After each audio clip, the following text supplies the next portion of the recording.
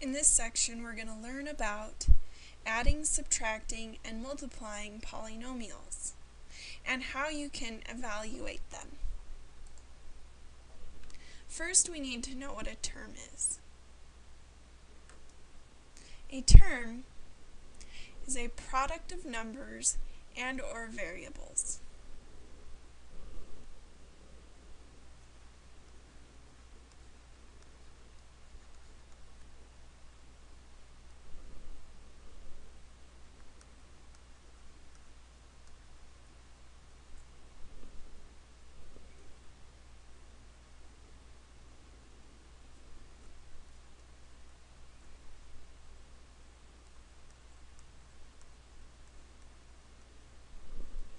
Some examples of terms would be 5x, or -3, or even a squared b.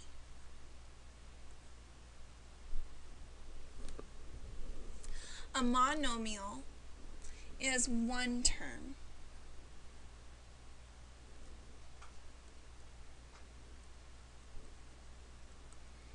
And an example of one term would be something like x squared, or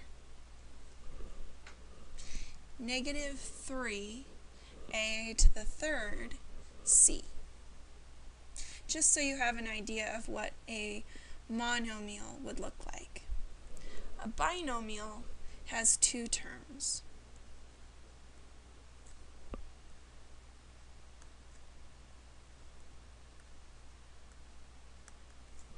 And some examples, or just one example, of a binomial would be something like a squared minus b squared.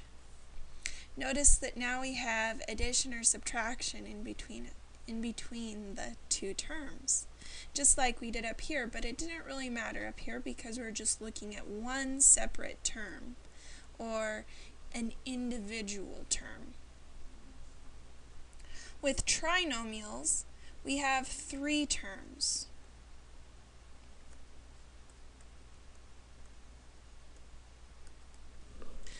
Something with three terms would be something like ax squared plus bx plus c. That would be an example of a trinomial. A polynomial means many terms.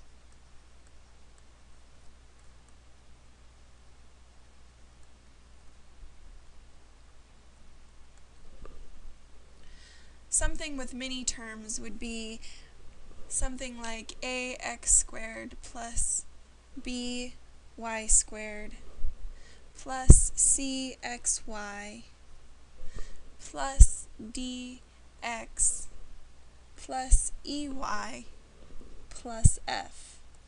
That could be an example of a many term, or a polynomial. When we evaluate a polynomial, or any set of terms, we replace the variable with a value.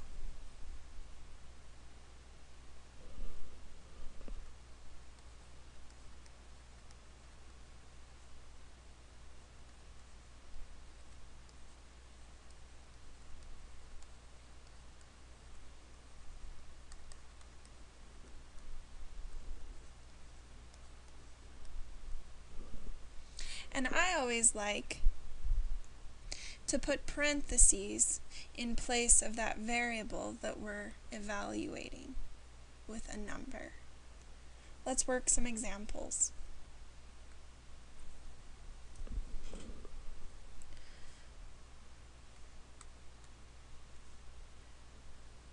In example 1, we have 5x squared minus 2x plus 6. This happens to be a trinomial. We are asked to replace x with a -2 because x equals -2. So we need to evaluate this expression when x equals -2. I'm going to go ahead and put a parenthesis wherever there was an x, and then fill in all the other pieces. Now I'm going to take that value for x and substitute it in where my parentheses were. Now I can just simplify this using order of operations.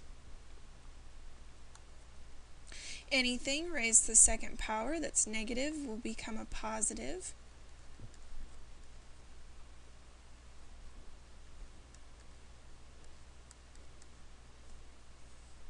Multiplying, we get 20 minus negative 4 plus 6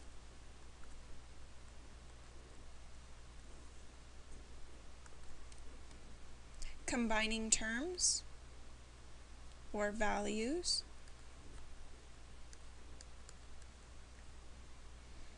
My final answer is 30. On the right, we have x is equal to 4. Once again, I'm going to put parentheses wherever there was an x in the original expression, and fill in all the other pieces. Now I take 4 and put it in for x.